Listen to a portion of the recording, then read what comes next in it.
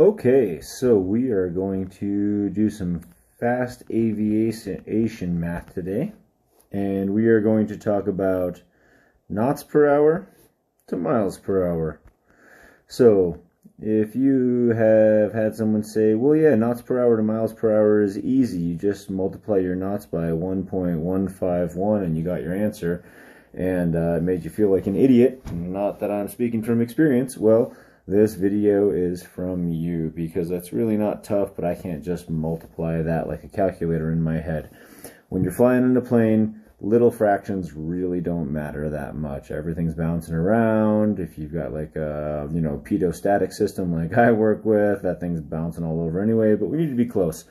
We're going to drop that extra one because that is absolutely useless for the sake of our fast math and actually figuring out how fast we're going today.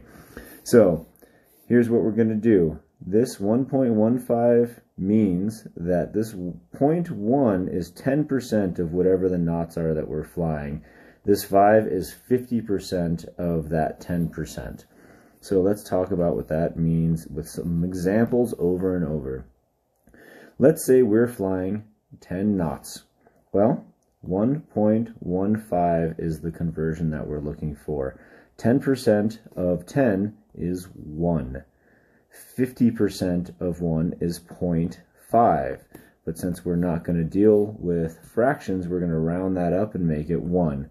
That's 2. That means that when you add that to the 10, you're going 12 miles per hour if you're going 10 knots. Let's do another bit of math here. So we're going to use the same 1.15, and we're just going to do a double that. So let's go 20 knots as we go through here. 10% of 20 is 2. 50% of that, 2, is 1.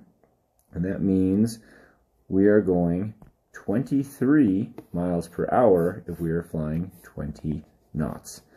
Let's do a practical thing, or a question here. We'll say 1.15 is a conversion, as it is.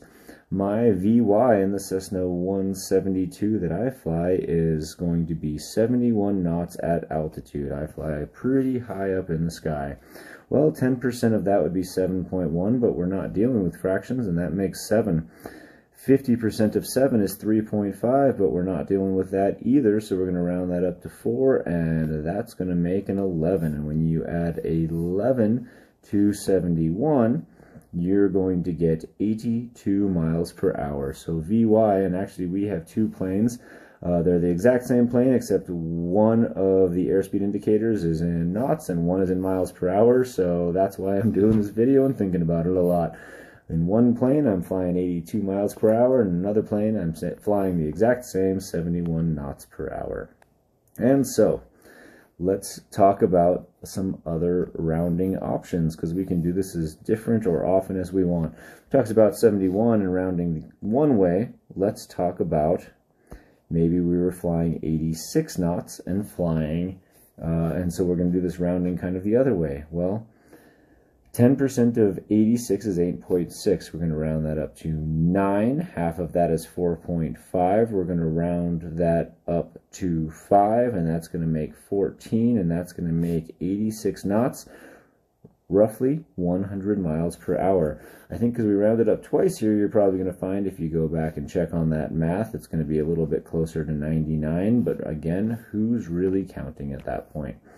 So you can do this all day long with this. Just remember that knots is going to be, or I should say miles per hour is 10%, or 50% of 10% added to the knots that you're going to fly as you go through there.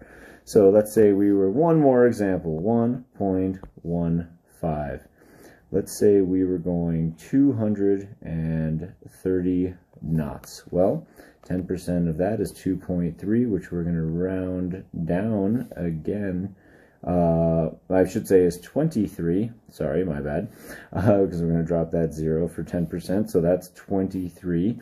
Of course, then 50% of 23, as we get a little bit more complicated, sounds like something like 11 would be 22.5. And since we're not doing 0.5, we're going to round that up to 12. That's going to make then 35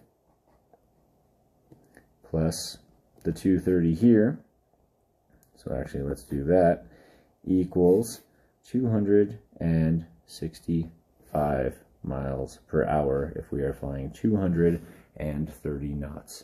So again, that 230, that would take the 10% is 23, half of that would be 12, you add that together, makes 35, and you get the 265 goes into 30. So it really doesn't matter, again, how big the numbers get. Of course, I think everybody here understands kind of the basic idea of math, but again, it's hard to multiply 1.15. It's easy to do a couple of math problems in a row.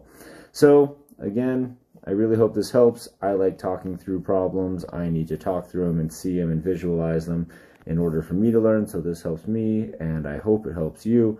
Have an absolutely spectacular day. Safe flying.